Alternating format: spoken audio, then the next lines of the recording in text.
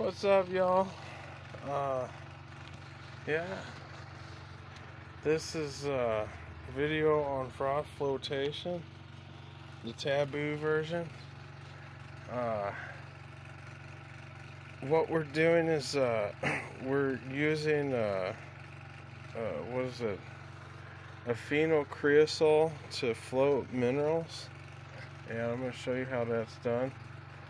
I went and I researched how to do froth flotation with the lab grade cell, and the lab grade cell was $37,000, and it was unaffordable for me, so I had to do a DIY version, and I've never seen this anywhere on the internet. It's July 5th, 2024. I want to kind of go over how it's made. For the cell body, I used a water feature box, and it had a hole in it, and I put a plug in it, a rubber plug to block the water from dripping out. I used a 4-inch puck, air puck for a fish tank, and I used some of these little Velcro stickers and stuck them on the back and stuck it down on the box and hooked it to the air hose. The air hose goes up to this manifold where I can adjust my air breather. I probably should adjust it to this side. You guys want to do that with me? I'm going to close this valve and go to this valve. Now we can adjust it. Cool. It's a little bit easier on the side there. I got a 40-watt pump. They said it was quiet and perfect, and this thing bounces around and it's not so quiet, but it's enough to numb all the outside environment, so it's loud enough and it's good. You can still hear my voice on camera. I got this stir stand. It's a laboratory grade stir stand. I got it for cheap. And so we got our air breather with the manifold, we can adjust the airflow, and then we got our spin bar to keep the material agitated. Alright, going over chemicals for froth flotation. Alright, they have this thing where inside these large cells they're just doing a giant batch and then floating it, then resetting the cell, re-agenting the cell, adding more agents, and then floating it again. Right now we're doing a lab style, and we have to do that same process, except it's on an extremely small scale. It's just a tiny box, it's not a huge box. So it does get repetitive, but that's okay because we're doing good things. Alright, so what they're doing is they have a I think they call it a wetting agent. So when we put minerals in the water, sometimes they float up, and that's because of the surface tension of water. So you'll add a drop of jet dry as a wetting agent to break that surface tension. Alright, and then we're going to use pine salt, pine clear. I got a little squirt bottle here, make it easy for me. You're going to use very little. This is going to be a pine oil, and what happens when the pine oil comes in contact with the water, it creates phenylcreosol, and what that does is it's an oil that is able to attach to metal particles and make it hydrophobic. So it's going to float. It's going to not want to be with the water. It's going to be like an oil. Oil floats on water. It's hydrophobic. Well, it's a good thing, because what I'm coming to understand is when we're coating these little metal particles in this pine oil, is also a carbon compound, and instead of trying to fuse carbon compounds with the sulfide minerals using heat, you can coat carbon compounds around the sulfide minerals using this flotation method.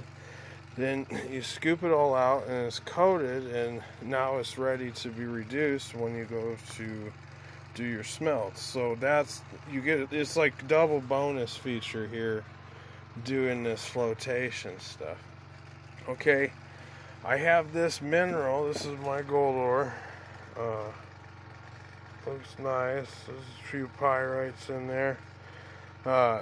Gold in a vein. You'll find your quartz vein right there. The pyrite runs at the quartz vein, and then it's like a vagina. The quartz is the center of the vagina. That's what you're aiming for. You want to find the quartz vein, and then the pyrite goes off to the side just a little bit, like a vagina lip, and then the gold is all found in the vulva of the gold. But I didn't understand that discovering the ore is like discovering the vagina.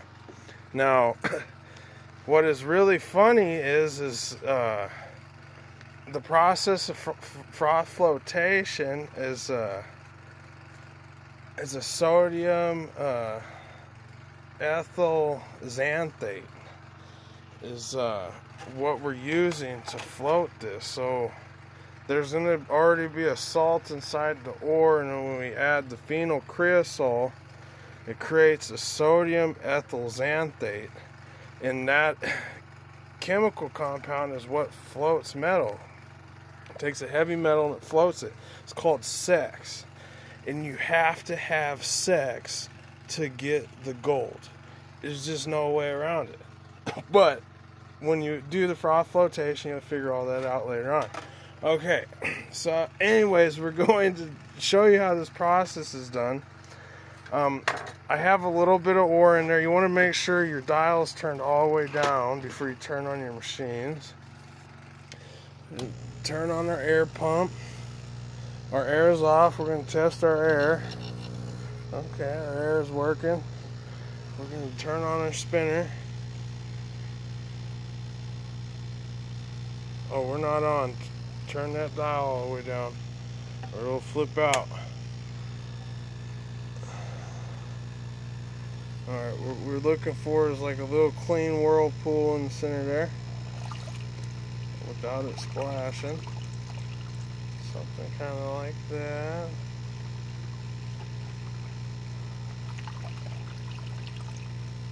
That looks good. That means it's catching some more and doing its thing.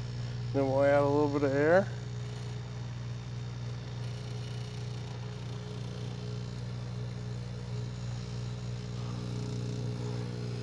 And now it's frothing.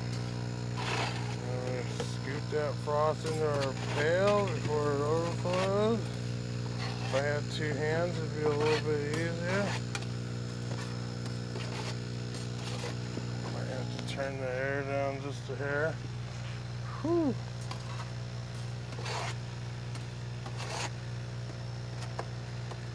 And when that freaking froth runs kind of clear, then you know you got most of the minerals. I think I added a little too much pine salt. I threw the rest of the cap in there before I went and did this. But that's alright. So for too much, you're supposed to add a drop at a time this pine salt stuff. You just kind of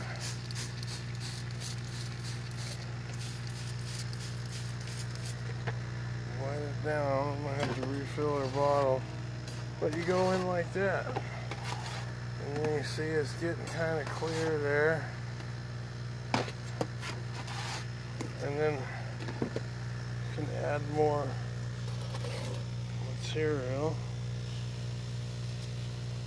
Might bring the froth down a little bit.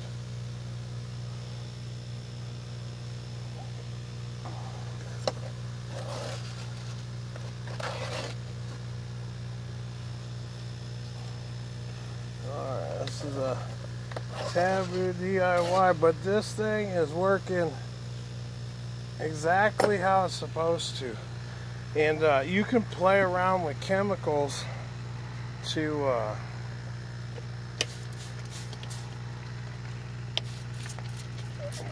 localize each type of metal. Like if you're trying to get nickel, you use a different chemical. If you're trying to get copper and gold, you use the sex method. But yeah, it's freaking great. So then, say we need to add pine saw, like when this froth will go all the way down. Let's see if we can get it out.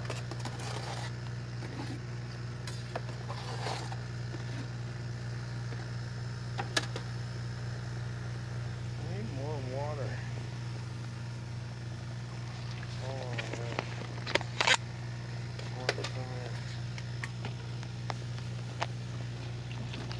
I need more spray feature. Agua.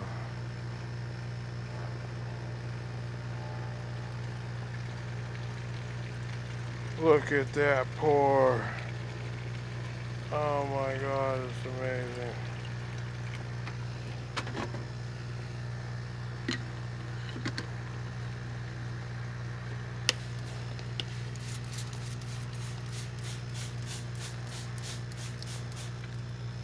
Get it down.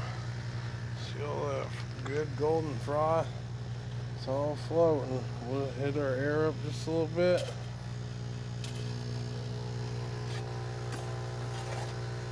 Trying to get it to the point where I can show you how to add the pine saw. Oh God, that looks rich. See how it's changing color? That's our mineral back there. If you have a few boxes, then you can just switch the box out. I only bought one because I just wanted to do my initial test here.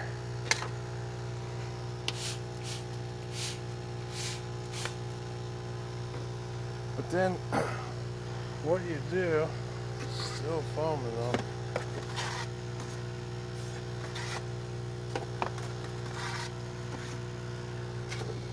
You kind of want to max out your air volume before you put any pine saw in.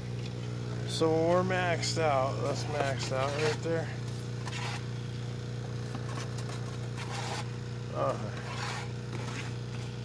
So that's it. That's kind of about all it's getting, right? So then all you're gonna do is you're gonna turn down your air pressure, just like so. You're gonna have that open area where it's mixing. It's looking good, looking good. Looking good. And then what we're gonna do, we'll maybe have it going too fast. Just kind of, it doesn't need to be splashing. But if there's a lot of ore in there, you gotta have it up a little bit because it's trying to stir it and agitate it. Okay. You're just gonna put like a couple drops. And you're looking for some big bubbles on the side. See those big bubbles on the side?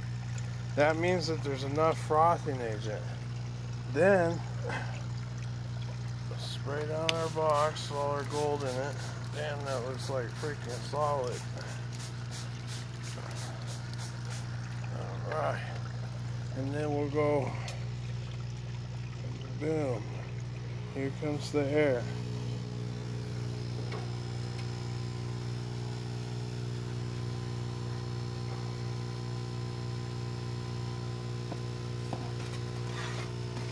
You see how that's the right way.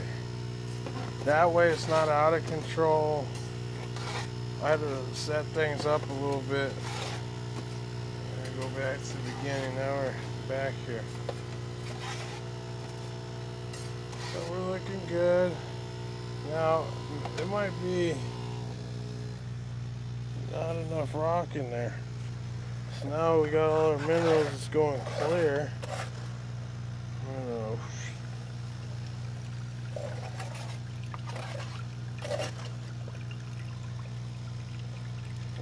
Add some more. Alright. Let's see how good we did.